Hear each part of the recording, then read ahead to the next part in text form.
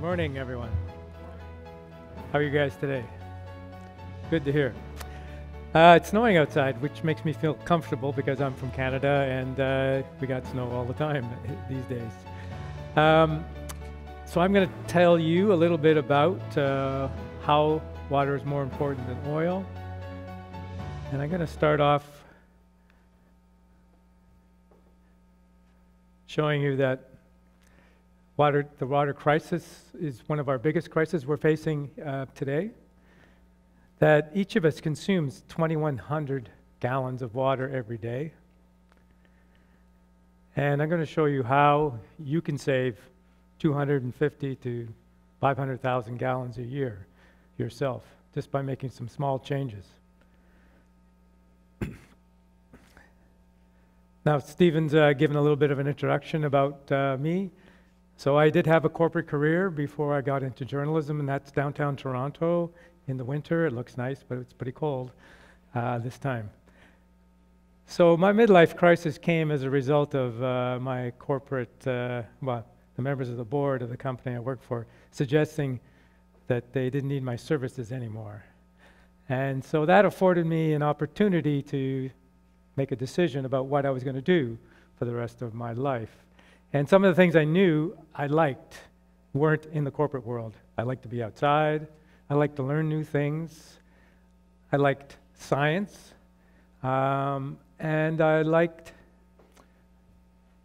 environmental issues, had become more important to me. I had taken journalism in college, so I did have that. So I thought, okay, why can't I do the kinds of things I want to do and bring things that I think that are important to other people? So a few years later, it's quite a struggle to be a freelance journalist. So I've been doing it for 25 years, and these are the people I write for right now. I was lucky enough to be able to make a career of it, because many people can't as a full-time profession. That led to the book. And Stephen's right, it took a heck of a lot of math, not my strong suit, and a lot of research. So before I talk about what your water footprint really is, I want to talk about rhinos. So a few years ago, I was on assignment in South Africa, and I was with a couple of trackers, walking through the bush in the Kruger National Park, and we were looking for rhinos. So rhinos are, they're pretty big, and you're walking, and the guy's got guns because they can charge. They're unpredictable. So finally, we're trudging through the bush for an hour or so, and they say, okay, look over there. There's a pair of rhino. And I go, I don't see anything. I just see more bush. I said, okay, we'll get a little bit closer. So we got closer, and they said, see, there, a mother and her baby. And I had to say, yeah, I don't see anything but more bush. Now, this was getting a little bit embarrassing because I'd already been bragging about all day how I'm such an outdoors guy up in Canada. I can spot the deer and the coyotes and all that kind of stuff. They said, well, we can get a little bit closer, but it's going to get, it's riskier, and we certainly don't want to have to shoot at the animals. I said, well, okay, let's be careful and let's get a little bit closer. So we got a little closer, and I still couldn't see them until finally I went, oh, you mean those big gray boulders there, the ones that are moving? And yeah, so that was quite embarrassing. And it took a little while, I was very quiet after that, because, rhinos are kind of big and kind of obvious. But I realized I had only ever seen a rhino in a zoo. I didn't know what they looked like in the wild. The next day we went looking for rhinos again. And by the end of the day, I was almost as good as the trackers at spotting the rhinos, because I had changed my mental picture of what a rhino looks like. And that's what I'm hoping to do here today, is change your picture, your mental picture of water. I want to help you gain what I'm going to call water vision, to see all of the water that's around us, all the water that it takes to make everything we have in our lives, from our food to our clothes, to our electronics, to our electricity. So that's what I'm hoping my book will do, and I'm hoping that's what we can get into today. So, demonstration time. It's a beautiful place, and of course, it's mostly water, right? Most of our planet is covered in water. 70% of the surface is water. Most of it, of course, is oceans, right? About 97% is seawater. The other 3% is fresh water. Now, where is most of that fresh water? Well, it's locked up in the polar ice caps. Greenland, you can see all the big ice on the top there. Antarctica, glaciers on mountains.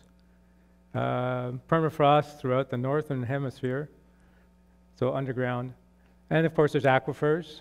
Many of the aquifers, underground water sources, are actually either too remote or too saline or salty for use as fresh water.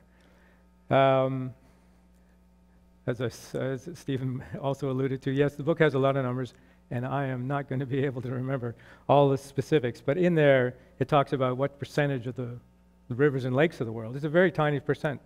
Even though they've got the gigantic Great Lakes right next door, it's actually a very tiny percentage of the amount of water. So in the end, the amount of water we have available for human use, fresh water, is very, very small. And I'm going to do a, hopefully not a messy demonstration here. So let's say this is all the water in the planet. So the first bits, of course, is all salt water, salt water, salt water, salt water. I actually didn't measure the glass, so I'm not sure. So let's say that's some fresh water. I might have to drink some. So okay, ice caps coming in now, glaciers, groundwater that we can't use, saline aquifers, water that's just too far away for human use, and the little bits of water that are left, these little last drops, there's all the water we have. I actually worked this out in the book, using liters and all that stuff. So it's actually, it literally works out to 1 liter jug. In 1 liter jug, 1 drop of water is all the fresh water that we have as a ratio. So it's not nearly as much water as we think.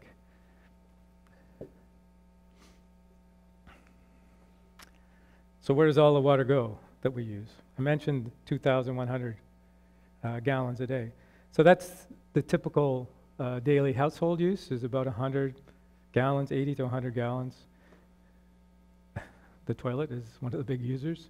This is an average breakdown of where water goes, how we use it within our house. So this is the water we see. So we call this the direct water use. So this is water we see.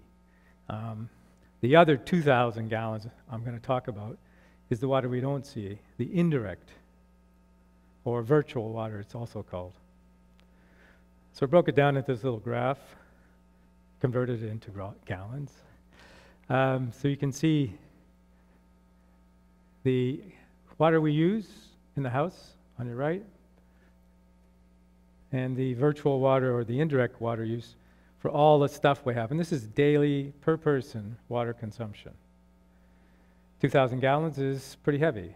If you had to carry it, it's like pushing 2 or 3 cars.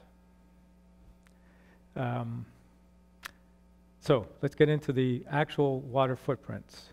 So that's what it's called. Water footprints is the term used to describe how much water it takes to make something.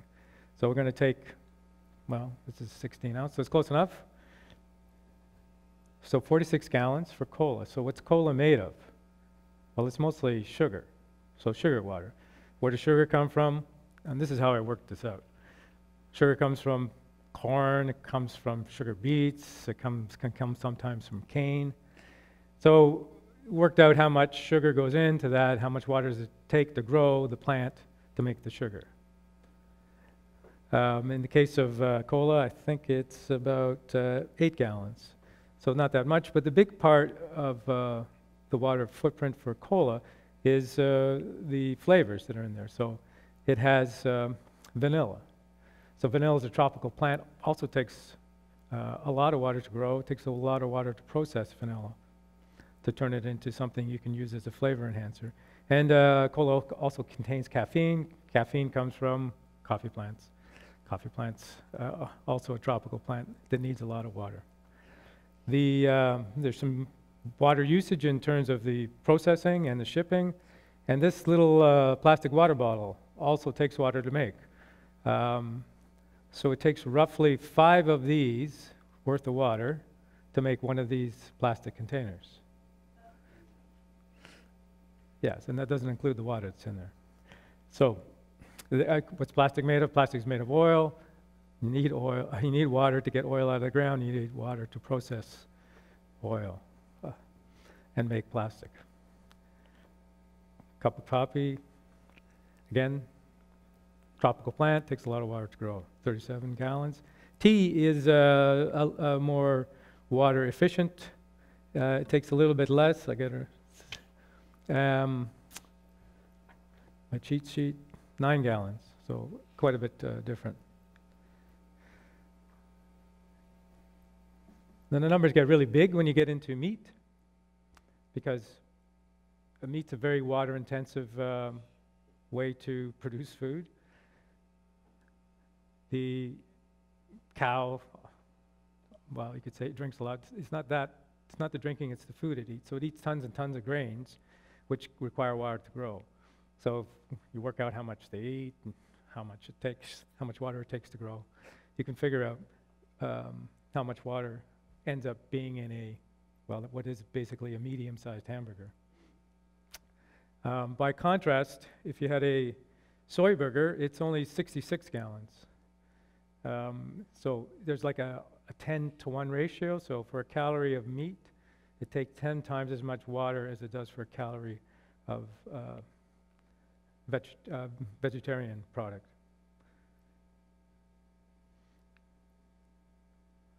Obviously, everything takes water. Before I continue on, I should mention quickly about the meat and sustainability. This comes up a lot. So just back to backwards. That just because it takes a lot of water doesn't always mean it's unsustainable. So if you have grass-fed beef, for instance, you're not using fertilizers or any other stuff, you're not sending them off to feedlots, so there isn't any water pollution and there isn't any taking water out of the ground. You just use rain. Then you could argue that's a sustainable production of a food from a water perspective. So even though it takes a lot of water, you could argue about, is this the best way to use our limited water resources? Well, that's a different discussion, but certainly it can be from a point of view of sustainability.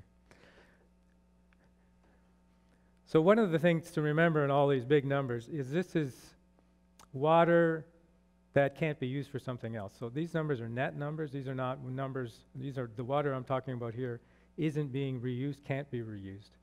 So we already eliminated that part. Sometimes you can reuse water, you can clean it. But in all cases, these are the net numbers. So you've got your rice, fair amount of water. Well, what happened to the water? Well, okay, a lot of the water goes into the ground. Some of the water is actually in the plant. Most of the water evaporates. It evaporates and goes someplace else. So effectively, you can't use that water again on that particular piece of ground because it's evaporated or it's in the soil. We can't reuse it that way. It's part of the water cycle. Go someplace else, so those little molecules have gone elsewhere. So that's why these are net numbers, not gross numbers. Cotton is grown usually in very dry places. It uses a lot of water for keeping the plants going. Processing uses a lot of water because there's lots of dyes involved, the softening of the fabric, and so on. So it's one of the bigger uses. You know, so we're all wearing probably 10,000 well, liters, so 3,000 or 4,000 gallons of water.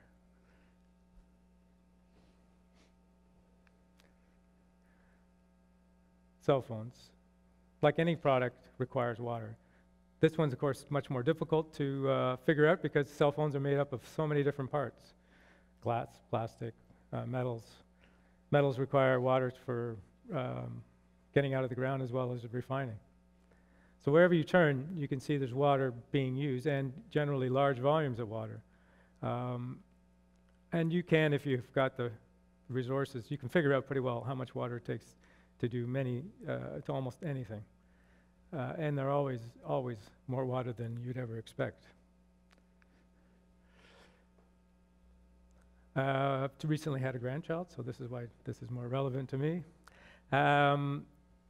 This is an example of reuse, so, and the whole debate. So there's a remarkable difference in the amount of water involved in reusing diapers versus a disposable. This probably applies to most disposable products because it takes a lot to make anything. So I calculated out how much water it takes to wash a bunch of diapers and to come up with this particular statistic. Now, disposable diapers are made of wood products, wood fibers, plastics, a bunch of stuff. And that's why it's a pretty high number. But cotton, of course, is quite large as well. But because you reuse it, say 50 times is what I use as a baseline, which isn't exactly a lot, but I think a reasonable number. That means that you get a bunch of better value in terms of the water consumption. So just to recap, we've got water that we know about, the one we see, and then the hidden water, the water that we use but without knowing that we're using water. So let's talk a bit more about food. So yeah, obviously all food products require water. Some require a little bit more. Avocados get a lot of wrap because they need a lot of water. Now, very often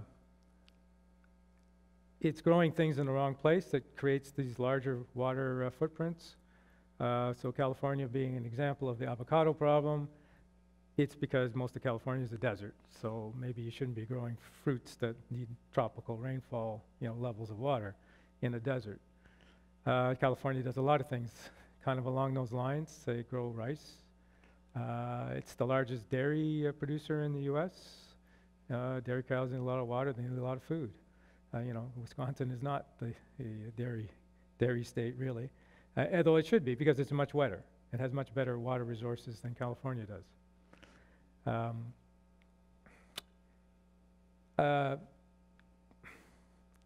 Processing takes a little bit more as well. So big difference for just a regular bottle of ketchup, 140 gallons. One thing I wanted to also mention is that there's a growing things in the wrong place thing, which is part of our global trade system. So oranges, for instance, are not just grown in Florida. They're grown in really dry places like Egypt.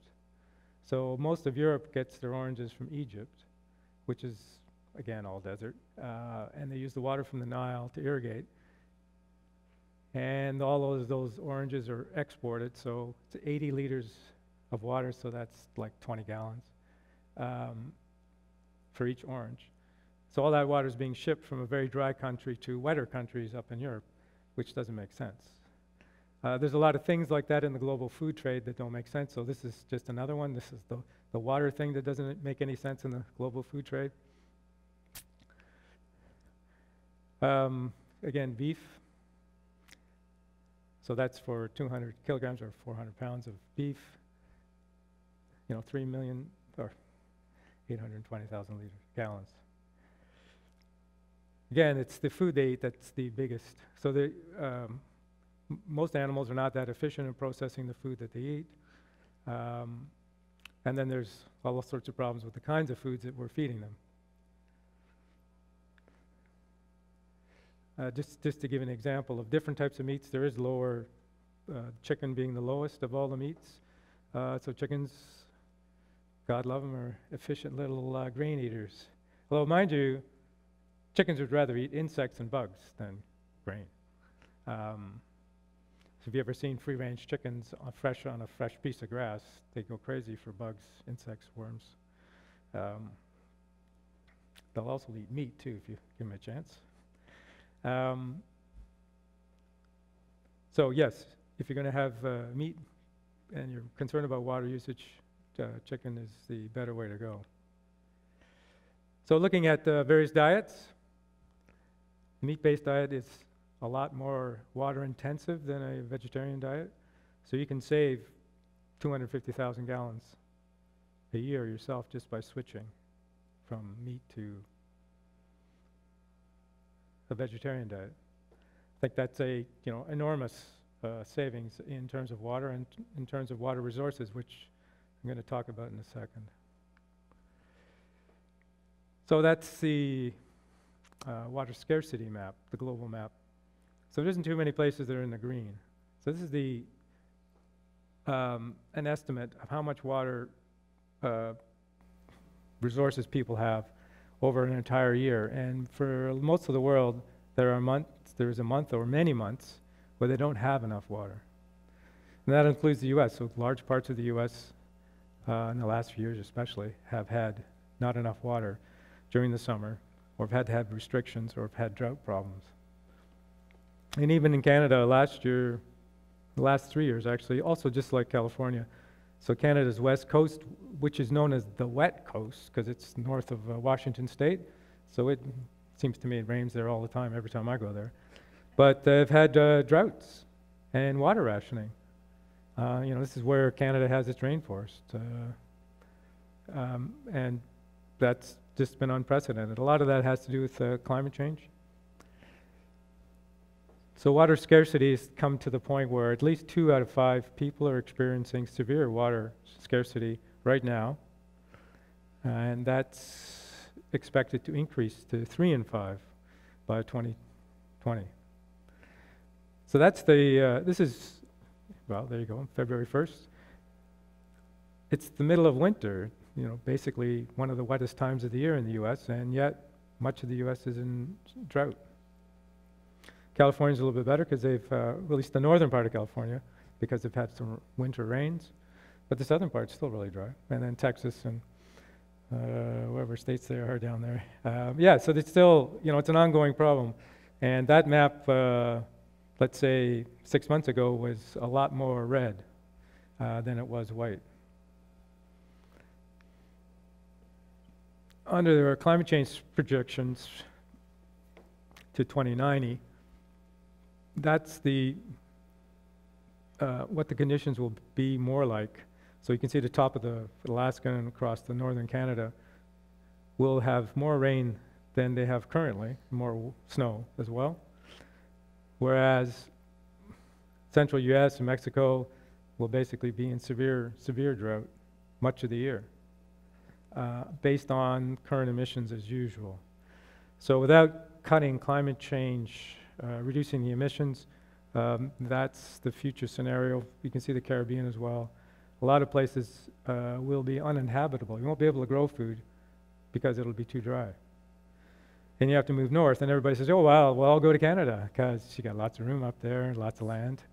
Well, actually, most of Canada is actually rocks. It's pretty tough to grow things on rocks. Yeah, it's either really boggy or it's all rocks. So I'm not sure that's going to be much of an option in the future. And that's why the World Economic Forum, this is from a couple of years ago, but they said the same thing just a couple of weeks ago, that the biggest risks facing the world are both water crises, failure to deal with climate change, extreme weather events. They said the same things again. So for about 3 or 4 years now, they've been saying this is what we should be concerned about and doing something about in the next few years, because this is the things that are pressuring us. Now, agriculture is, as it's currently practiced, is problematic because it uses huge amounts of water. Around the world, 70% of all water use. A lot of the water is polluted. Once again, as I say, much of the water that's used isn't reused. It goes up into the part of the water cycle and it goes elsewhere. There's a number of examples of where agriculture has dried out entire areas. There's the famous one in Europe, where I think it was Russia, where they dried up an entire lake and by over-pumping the aquifers and damming streams so they could grow cotton, and now the whole place is just a desert. And California is in the same state, going the same way. Other places, Egypt's another one, some in the Middle East as well. Places like Saudi Arabia actually had, they always hear about all the oil they have, but they have had gigantic aquifers full of water until they decided that they would grow wheat and a couple other crops. Again, Saudi Arabia is just basically a big sand pile. But if you pump enough water, put enough fertilizer in, you can grow stuff. And they ended up depleting their aquifer, and now they were actually exporting wheat. And now, of course, they have to import it because they don't have any water left. And then they have to spend money on desalination. Looking at the larger food system entirely, not just the water thing, but the food production system has a whole bunch of problems, which people here have been talking about all week. This comes out of a study that was done 10 years ago now. It was the IPCC, so the climate change guys, science. They did something for agriculture 10 years ago. So there's a similar process, many, many years. People all around the world got together and said, okay, how can we produce enough food to feed the world and deal with climate change at the same time? And they unequivocally said the way we're producing food, the industrial food system, is the wrong approach entirely. This is not going to work. Now that was the sort of definitive statement about where we need to go. Unfortunately, that was completely ignored. I was the only journalist actually at their final meeting, and they weren't able to, it was supported by the World Bank and a bunch of other people, but the biotech industry pulled its support of the entire idea because they weren't considered necessary for the future. And so that report just ended up nowhere. And this is kind of a re-attempt by many of the people involved in that to continue this work that they've done to remind people, yeah, we need to change the way we're producing food.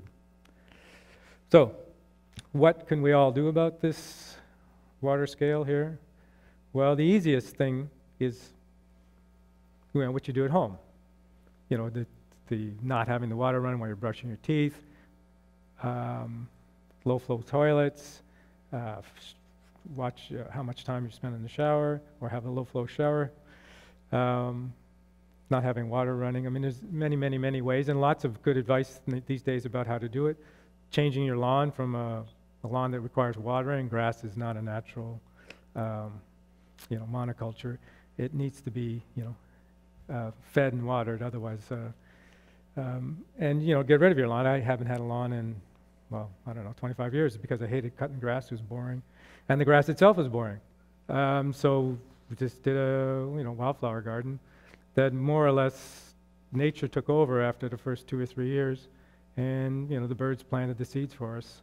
And we ended up with many, many surprises and lots of wildlife coming into our front lawn. And then I don't want to say how many times people would come by and say, oh my God, your lawn is gorgeous. And then, so the neighbor would be in the next street and I'd see them, fertilizing their lawn. It seemed very difficult to, get people to change habits.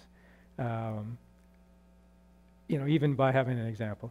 I think that is changing. There are a lot of places where people are keen to have a more interesting lawn. Pollinators is a great reason to have it. And there's lots of other ones. It's just way more interesting. And you feel better in it as well. It's just, there's something about that diversity of nature that makes you feel better. So get rid of your lawns. And there are actually programs out west that will pay people to get rid of their lawns. Yeah, because it's wasting too much of their water. So they say, okay, we'll pay you to get rid of it. So the virtual water, the hidden water savings. So the 3 R's actually turned out to be pretty good as our, reduce consumption of stuff. Anything we're consuming required water to produce. You reuse, take old clothes. I mean, we all have probably, I don't know, maybe 1 million gallons worth of water sitting in our closets. So take it to a reuse store, a thrift store, and let somebody else use it. You don't need to have 1 million gallons of water just sitting in your closet.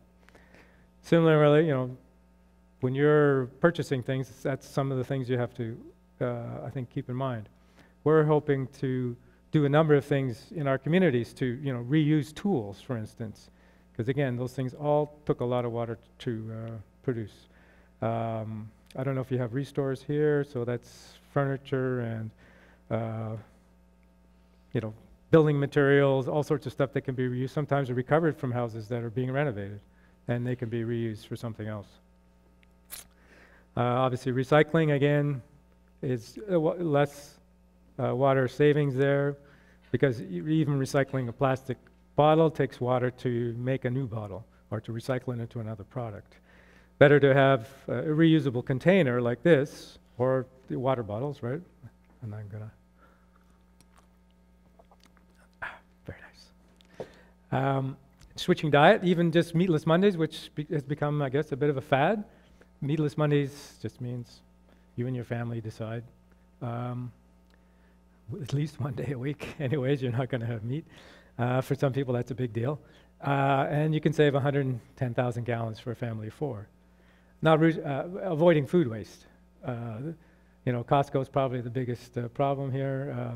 People buying gigantic quantities of things. I know my brother is always talking about these loads of stuff he buys and what the prices were, but I swear half of it ends up being thrown out because you forget, or it's been in the freezer too long. That kind of thing.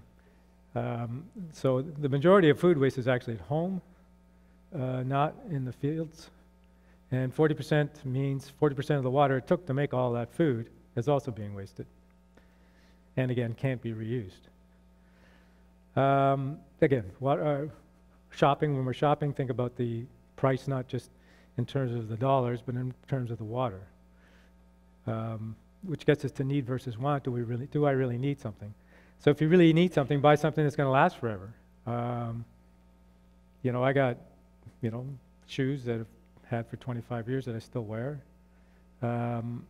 because I bought a good pair that were comfortable and were very well made. And they certainly cost more than an average pair of, whatever, $9.95 somethings. So when you have to make a purchase, but buy something that's going to last for a long time. But it's the need versus want, which is a difficult thing for us because we're all exposed to 5,000 ads per day that's telling us we want this, we want that, and we want this other thing, and we will be a better person for it. In fact, I wrote an article just recently for Vice about bottled water marketing. So bottled water companies are clever. They basically promise us health and longevity, from drinking their product. There was one company that had basically saying, drink our water and you'll be young forever. That was the message of it. And we all, would like to live forever. We all have a fear of our own mortality. It's kind of a human thing. We're always sort of struggling with it. Most of the time we'd like to ignore it. And the advertisers are clever enough to prey on this to influence our buying decisions. So just beware. It's difficult to resist it, though. So finally, it takes a lot of water to make anything. I hope that's been clear. We're in a situation where there isn't enough to go around at the current pace that we're going. The good news is we can use a lot less water than we're using currently, because we haven't actually valued water in the way that we should. We haven't been smart about water. We hardly ever think about water as an important resource. When we're making decisions, let's say to change, I don't know, a farm to a golf course, does anybody consider the water use? It happens very rarely. Golf course, we use a lot more water than a farm, or depending on the farm. But just when our sort of ordinary decisions made at the local level, water is rarely a factor in it, and that needs to change. And I think one of the bottom lines here is we need to respect and value water as sacred, because for almost all of human history, springs were considered sacred places. Ancient peoples and traditional peoples treated water as sacred, and to this day. So I had an experience in Australia where some Aborigines invited me to their camp, a remote camp way up in the northern part of Queensland, which is more dry tropical forest. And it's a camp, tents and things. No running water, no electricity, that kind of thing. And I was happy to be there. It was a bit of an honor to be there. But quickly it was like, oh, no running water, right? So that means I got to tromp through the jungle with buckets or jugs to get water from the stream. Now Australia has a more amenable climate in terms of temperature, but it's got a lot more dangerous things than Canada even does. So we're talking poisonous snakes, poisonous spiders, plants that'll paralyze you if you brush by them, that kind of thing.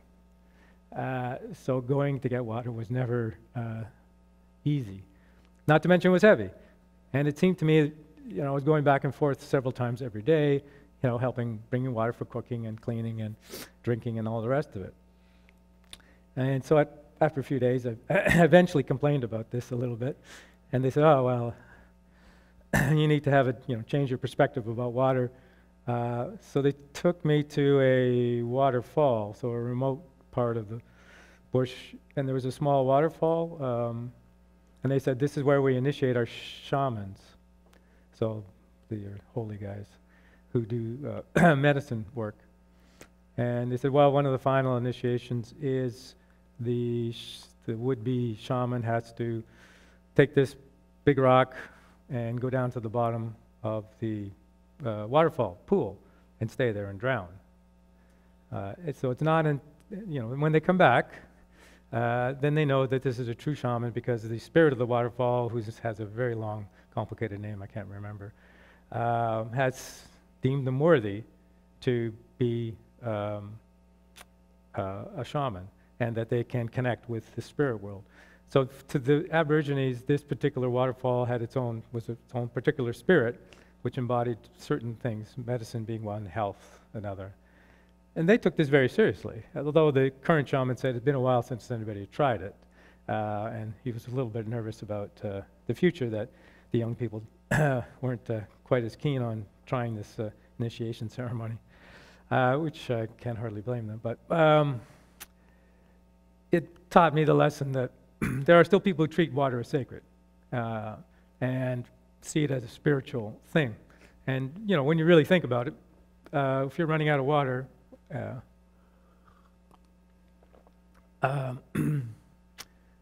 you do realize how important it is to us, just from a personal point of view, but also from our entire way of life, our entire society. So, the slide doesn't work. So that's my final slide here, which says we need to value water more, and that we need to also make sure we choose our leaders at all levels, not on the basis of their smile, but on the basis of their knowledge about how the world actually functions. We keep electing people who have no clue about how the world works, how everything's connected, how important water is, how important many of the things we're talking about here. It's just like, going up in a plane with somebody you picked at random to be the pilot. We'd never do that, but yet we are doing that with our local leaders as well as our business leaders. So that's the kind of thing we need to change. There's actually a group that's trying to, make all political leaders pass a ecological literacy test. It'd be nice, but I'm not sure that's going to happen. It's a group in Germany, so if Germany gets it started, maybe it could happen. So again, I hope you've come to see water is more valuable and useful than oil, and that you have gained a little water vision. And I hope you join me in being water wise and learning to respect and value water for what its true worth is to all of us. Thanks.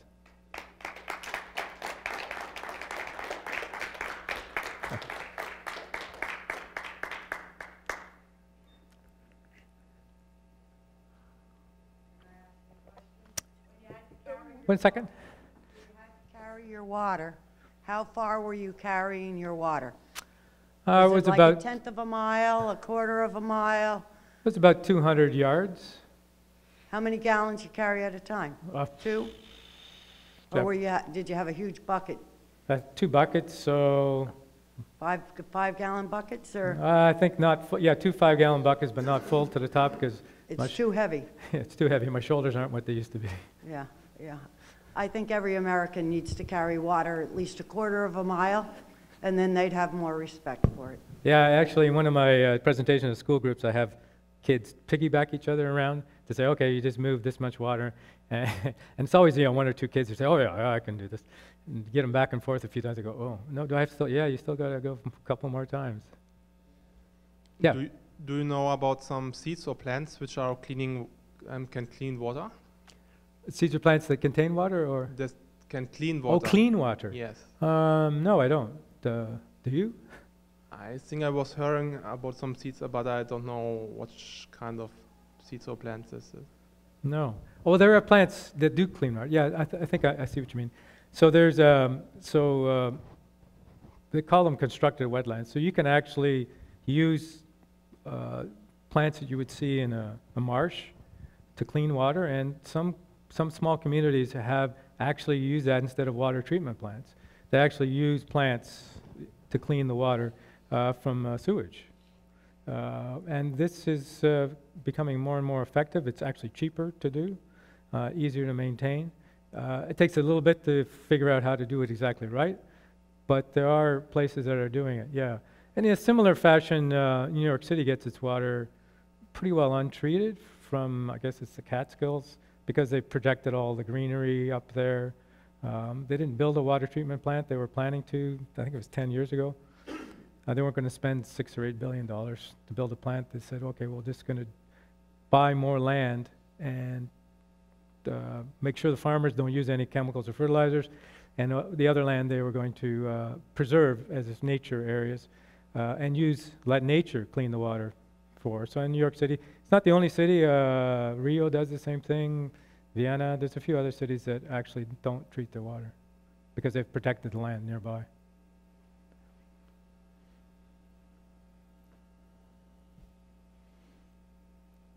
You were talking about ecological literacy. Is the university in general on this problem? Because I think there is a lot of ignorance, really. People don't know.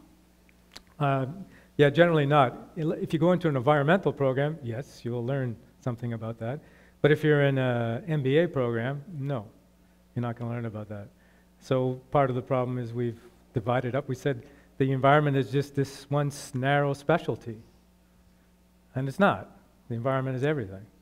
Exactly. It should be really yeah, more important. It's pretty crazy, but that's the way we've set up our academic institutions.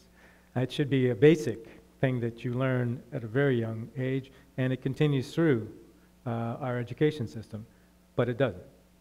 It ends up being just a narrow specialty, which ends up creating a lot of problems we have. People can't talk to each other because the environmental scientist, let's say, understands ecology, talking to the business person, and their languages are almost incomprehensible to each other. So this is not a good situation. So it means we need more and more people to become ecologically aware as well. And usually the countries that have a larger problem are the ones that are poor countries, so they don't have the power to spread the word. Yeah. Albeit, a lot of things that some poor countries do, which are considered backward, are better ecologically than the modern ways. So a lot of farmers who do things in Africa, like traditional way of multiple types of plants together, that's considered inefficient farming by modern standards. And when a student from, say, Nigeria comes to the US to learn about farming, they learn our way, and then he goes back and he tells, and it's almost always a he, tells the women farmers, because it's usually women farmers in Africa, you're doing it all wrong, it's all backwards, you can't do that, you gotta plant one crop, and you get some fertilizer, and you put some chemicals on, and so on and so forth.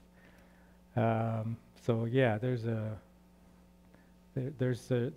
some real big disconnects in the way we're doing farming, and you know, some of the traditional ways actually made a lot more sense than the modern ways. Yes, hi. I wanted to say something about the wetlands, and that's our natural filtering to clean the waters that go into the rivers and into the bays and eventually into the oceans. And out east on Long Island, we've become very conscious of that because the Peconic River going out into the Peconic Bay is in serious trouble with high nitrogen levels right now. And so in everything we're doing out there, we're working on keeping the wetlands clean and trying to clean up the river. It's really a mess out there. So, and the other thing I wanted to say is that, could you say something about collecting rainwater and what we can do with that? Yeah, so great to hear that you guys are involved in trying to keep the shoreline vegetation healthy and growing. I mean, in some places, anywhere along the water in Canada, you can't have a lawn, it has to be natural, so you can't have grass. So because for those very reasons, to keep the nitrates out of the water. Your second question was about? Rainwater, collecting rainwater. Yeah, no, it's a great way to save water. I've got a rain barrel at home. We use it for the garden. It's dead easy to do. You know, everybody's got a downspout, and you plug it in, and there's lots of great products you can make your own too. I had an old whiskey barrel for a long time until it fell apart. Yeah, yes. At first, it had a little odd flavor, but it's a fabulous way to do it. There's even much better systems that have underground storage tanks in Australia. That's what they use because it's Australia. Good parts of Australia are very dry, and so they have huge, like the size of a swimming pool, underground tank for storing water, and they can also use that water for washing and showers. Not for drinking, but that's their system. And I think a lot of places in California are developing the same kinds of reusing rainwater as well as reusing gray water. Again, water from, say, your sink, you can use it to water your plants. In your opinion, which is the best water for health consumption? We get water from bottled water, tap water, filtered water, reverse osmosis water, but for human consumption and health-wise, have you seen anything that you would recommend?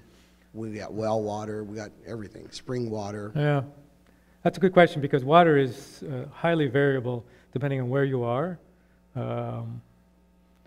because water, you know, absorbs most things. I get my water from a spring. So this is just kind of a fortuitous circumstance where there's a spring not far from my house where the water actually comes right out of the ground, and it's a nature reserve. And so, yeah, that's where I get my drinking water from. And that's not something everybody can do because you're not in, you know, fortunate situation. Yeah, and the water's fabulous. Other places have, you know, good quality drinking water. Like New York City is supposed to have some of the best drinking water right from the tap. It really depends on where you are. Other places like the Midwest, like Kansas, a lot of the drinking water has got nitrates in it from all the fertilizers. It's hard to remove it. Some places have had to put special filtration in to get rid of it. It's, you know, it's not healthy for you. The bottled water industry, you have to be a very educated consumer because a lot of companies, say mainstream companies anyways, they sell you tap water for, you know, 10 times the price or 100 times the price that you can get it from the tap yourself. So you got to know who you're dealing with. I don't know this particular company, but Stephen says they're the real deal, and so effectively, it sounds like they're doing what I'm doing at home. I have my glass jugs. I trot them down to the spring. I fill it up, the dozen jugs or whatever, and I take them away. Sounds like they're doing something similar, just making it more accessible to everybody. This spring has not become commercialized yet. I hope it doesn't. But those are some of the choices. And filtration, yeah. There's filtration and distillation can all be useful depending on your circumstances, depending on your water resource that you happen to have. So where would we go to find spring water in California? I can't say I know in California. There's probably some place where you could get spring water. It's not impossible, but I'm afraid I don't know. Yeah, yeah.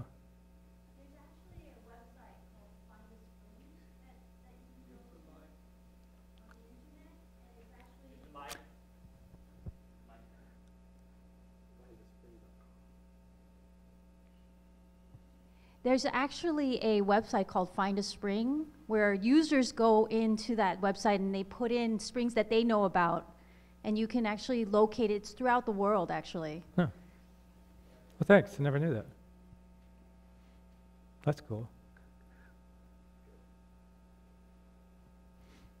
You know, Israel being a very innovative and at the same time very dry country as well with minimal rain, how do they sustain their agriculture, or how do they actually conserve water? Do you have any idea? Yeah, you're right. Israel did pioneer a lot of stuff when it comes to water saving. So one of the things they do is drip irrigation. So that's like having a thin pipe that goes down the rows of the plants, and it's got a little hole by each plant, and it drips water right directly onto the plant or onto the base of the plant. So that minimizes the evaporation, which is a big problem in Israel, which is, again, desert. And you also precisely put the water, right to the roots of the plant. And so that system is way more efficient than any other form of irrigation. So that's one thing they do. They also use like compost and things to keep the soil cooler, as well as keep the moisture inside the earth. Again, maximizing the efficiency of the water that they do put down. You know, the other thing I heard some time ago, I don't know whether it's true or not, they're saying that the Negev desert is actually becoming smaller rather than bigger. Is that true? Some time ago I heard that that's the only desert in the world where it's actually shrinking. That I don't know anything about, I'm afraid. I don't know why that would be happening, but could be they're farming parts of the desert, maybe that's what they mean. That whole area in the Middle East is getting drier and drier. It's not getting wetter. The temperatures there have been super hot in the last few years, 120, 130 degrees. It's tough. That's making it more difficult to grow plants there, just because the temperatures are getting so high. Yeah. I want to make a comment. So, of course, we know we are a consumeristic society. So we are seen as not normal if we don't change a phone every, 2 years, and I could go on and on and on. So that's one thing. Most people want to fit in, and they won't change because they just don't want to be different. Then the other thing is needs versus wants that you touched on. And one of the things that people think it's a need, it's a want, animal foods. So everything derived from animals, all animal foods, are really a want for taste. So Meatless Monday is not going to work. So Dr. Oppenlander is not here to talk about it, and Meatless Mondays from environmental standpoint, you are saving the world one day of the week and killing it the other 6. And from ethical standpoint of view, you are needlessly exploiting sentient beings 6 days of a week. And then even on Meatless Mondays, increase of consumption of dairy and eggs, consumption of dairy and eggs increased. So you're really not doing much for ethical reasons or the planet.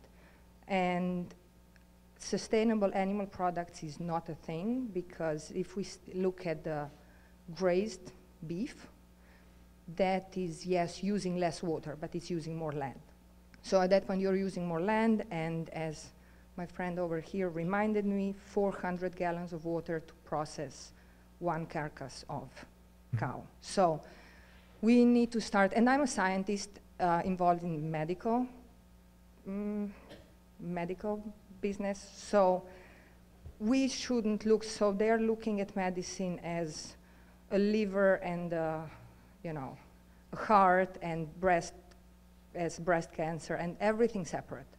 So we are not, we are a human being in an environment interacting with animals. So we should start looking at, and what you said, it's true. I mean, I was trained as a molecular biologist. I shouldn't look at anything else. This is what they're like.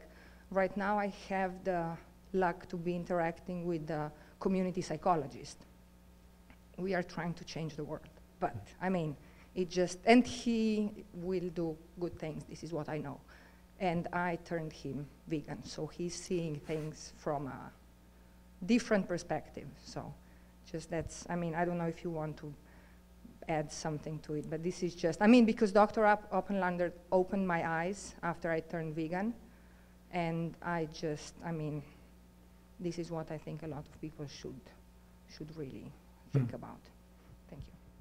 Yeah, thanks for your comments. Those are quite true. When it comes to even grass-fed beef, it's still a problem of land use. It still uses a lot of water. It's still a climate problem, even though it's better than the other forms of production. I mean, these are, as you say, more of a Band-Aid solution to what the real problems are. I used to be an ag reporter, so I have been inside slaughterhouses and factory farms and all those places many years ago. And it's, nobody really wants to be there, including the animals. And so they shouldn't be there. So yes, there's a lot of advantages to shifting to vegetarian and veganism. There's more and more athletes actually now saying this is the best thing they ever did, professional athletes. So I think that's actually starting to change. Definitely in the US, meat consumption is down, also in Europe. So I think there's a turn that's happened, and it's a important turn. Is it happening fast enough? No, but we have to be patient sometimes with some folks. As I say, for some people, I tell you, I couldn't believe the number of people who were like, about meatless Mondays going, well, I could never do that. Seriously, I was flabbergasted too. I went, what? He said, oh yeah, my sons would never accept that. It's like, whoa, okay, you're in charge there, Mom. Any other questions? Yes, right here. Oh, well, just a statement to that. Even the Catholics a long time ago during Lent would give up meat for a day, but then they went to fish. So, yeah. I empathize with you about carrying water. Living in Alaska, we many bush communities, dry cabins, living that way. Well, actually, our home while we were building it was semi-remote, and it remained dry for a long time, and so we hauled a lot of water. So we learned then how important water is. But do you have any numbers pertaining to a vegan diet as opposed to a vegetarian diet? No, I don't. I didn't get into that.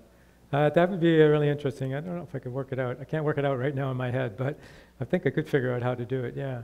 But yeah, it would be at least 10% less than, say, the vegetarian. Okay. Because of the eggs and milk, yeah, at least 10%. Okay, thank you.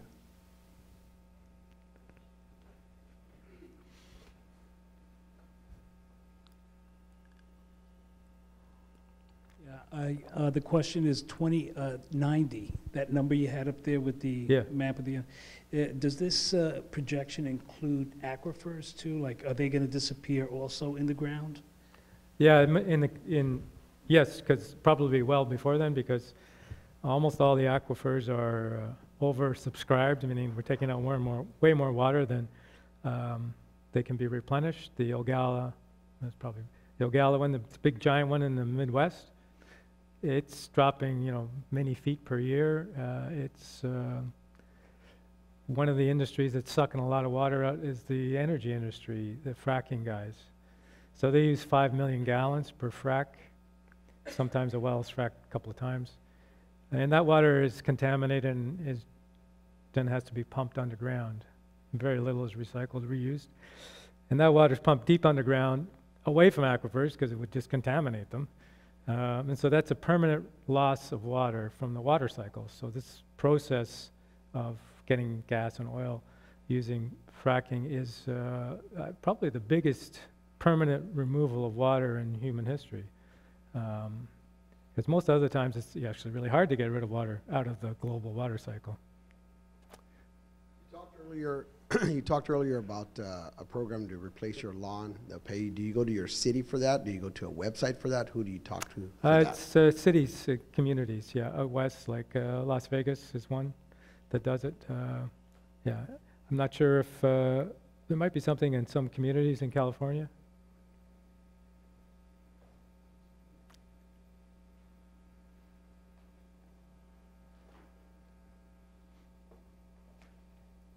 You were talking about fracking, and that's something that is a major problem, and even more of a problem that we know, because not only is it water, but it's also they use corrects at 9,500. In other words, that they pump with the water down. In other words, to scrub and use the bubbles that are used as hydraulics. In other words, to pull that water out. And if anyone doesn't know what corrects at 9,500 is, they need to look it up, because what's happening is not only are they using this water, but they are making it unavailable for human consumption, period.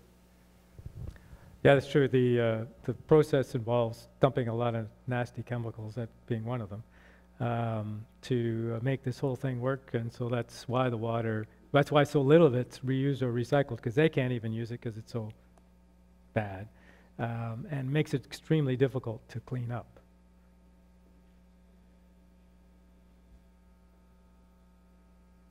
Any other questions?